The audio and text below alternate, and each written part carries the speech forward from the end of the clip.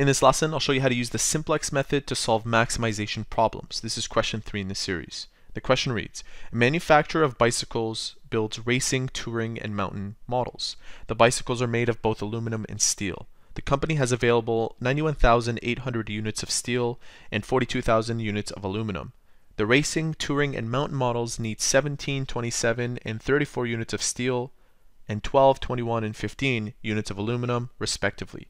The first thing that we have to answer is how many of each type of bicycle should be made in order to maximize profit if the company makes $8 per racing bike, $12 per touring bike, and $22 per mountain bike. Now, unlike in questions 1 and 2, we are not given the objective function here. In fact, we're not even given the constraints, so we have to build those inequalities and that equation from scratch. Now, using the information provided in question A, we can actually come up with the objective function. We'll say that Z is the optimal or maximum profit that the company will make, and that is equal to 8 times x sub 1, which I'll represent as my racing bike, plus 12 x sub 2, which will represent as the touring bike, plus 22 x sub 3, which will account for the mountain models. So this right here is our objective function. Of course, we don't know what x sub 1, x sub 2, or x sub 3 are, and that's what we're looking for. The constraints can be modeled using these two sentences. So we're told that 91,800 units of steel are available. You cannot go beyond that. That's the maximum. In addition, we're told that for the bikes, you need 17, 27, and 34 units of steel. So we'll write down 17 x sub 1 plus 27 x sub 2 plus 34 x sub 3. That amount cannot exceed 91,800. So it can equal 91,800. That's why we have the less than or equal to 91,800. Similarly, another one can be modeled for aluminum. We can write down 12, 21, 15 with the same variables, and that cannot exceed 42,000. Of course, x sub 1, x sub 2, and x sub 3 need to be greater or equal to 0. So you need to make a note of that. Now that we've written the constraints in our objective function, we want to change these constraints into equations, and that can be done by introducing slack variables. We had a discussion on slack variables in question 1 of this series, so if you want something more extensive, be sure to watch question 1 where we explain why they're used. So to change this constraint into an equation, I'll rewrite it, but I'll introduce a slack variable. So this becomes 17x sub 1 plus 27x sub 2 plus 34x sub 3 plus s sub 1 is equal to 91,800. And you want to introduce 1 for each constraint. So this becomes the same thing plus s sub 2 is equal to 42,000.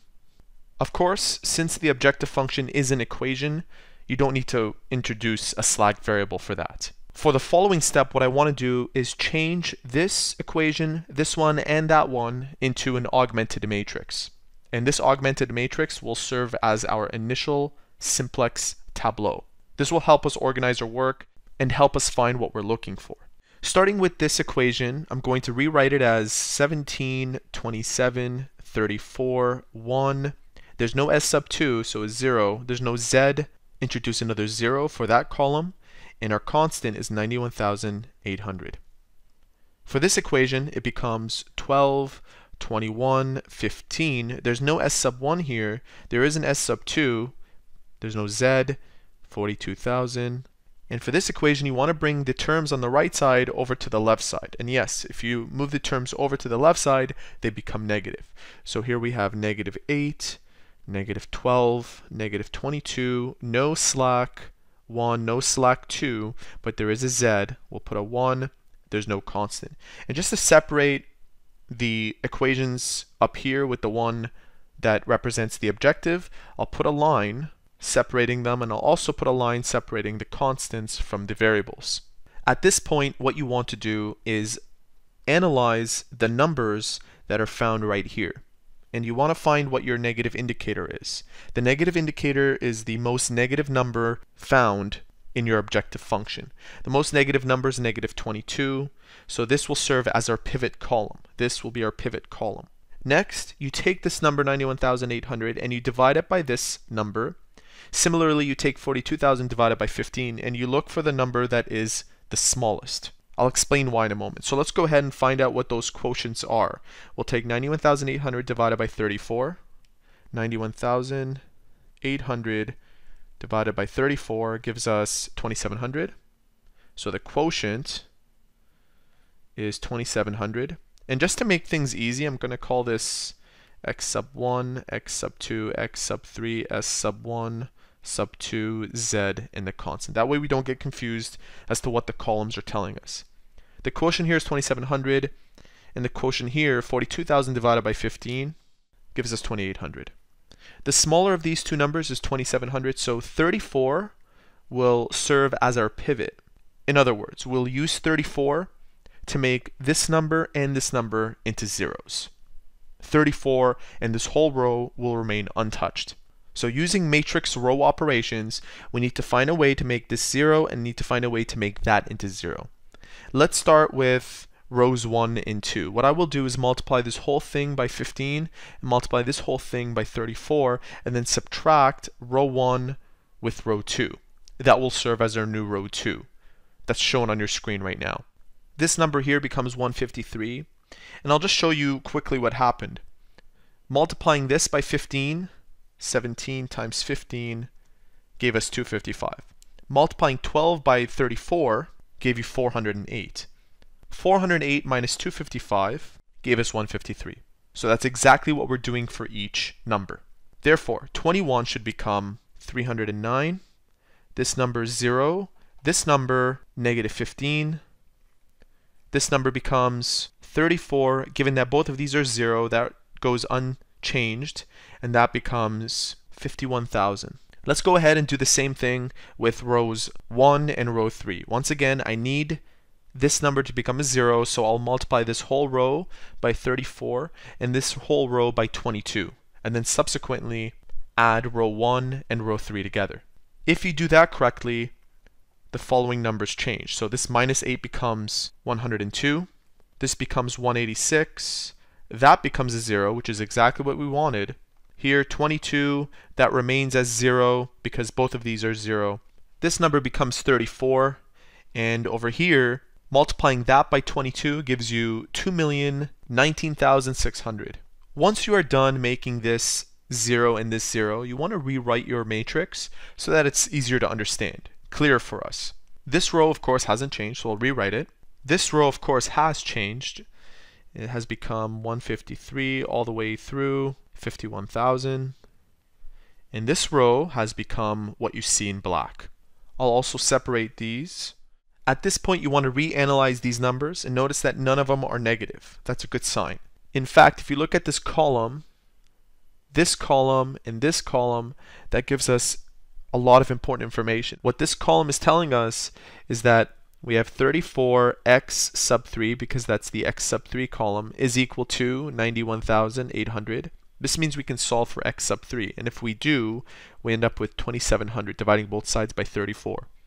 This column gives us s sub 2, so we can write down 34s sub 2 is equal to 51,000, and s sub 2 is equal to 1,500. And for this column, we can write down 34z is equal to 2,019,600. Solving for z, you should end up with 59,400. So what is this information telling us for this company? It tells us that the company should make 0 racing bicycles, 0 touring bicycles, and 2,700 mountain bicycles. So if you want to maximize profit, forget about these two columns, and of course you ignore them because of their configuration. They don't have the number 0, 0 configuration as these ones did. You make none of those and only make 2,700 of the mountain models. In question B, they ask, what is the maximum possible profit? And for that, well, you look at Z. Z here was 59,400. That's the maximum profit that this company can bring in. Question C asks, does it require all of the available units of steel and aluminum to build the bicycle that produce the maximum profit? If not, how much of each material is left over? Compare any left over to the value of the relevant slack variable. For this, what we can do is look at our first equation. That equation was 17 x sub 1, 27, 34 plus s sub 1, and 91,000. I'm going to rewrite that underneath, and I'll substitute into x, 0, into this x, 0, into that x, what we found, which was 2700, and then I'll solve for s sub 1. So this becomes 0, that becomes 0. 34 times 2700 gives us 91,000. So bringing that 91,000 over, s sub 1 is equal to 0. This means that all 91,800 units of steel were used to build this. Of course, we'll do the same thing here. Make that into a 0, that becomes 0, that becomes 0. Applying 2700 into there, and we know what s sub 2 is. It's 1500. So if we multiply 15 times 2700, we end up with 40,500. 40,500. And the slack variable was 1500. That's equal to 42,000. This means that only 40,500 were used of the aluminum. Finally, in question D, there are many upstated assumptions in the problem given above. Even if the mathematical solution is to make only one or two types of bicycles, there may be demand for the types not being made, which would create problems for the company. Discuss this and other difficulties that would arise in a real situation. Of course, this happens all the time with companies. For example, if a company is creating a supercar, take for example Toyota, they're probably going to lose a lot of money creating that car because of design and development, but it's still made just for publicity, for example. So yes, the company might be losing money on certain things that they create, but it makes the company popular in the long haul because it gives people something to talk about. So that's something that a company such as this size would consider. There you have it. That is how to use the Simplex method to solve maximization problems.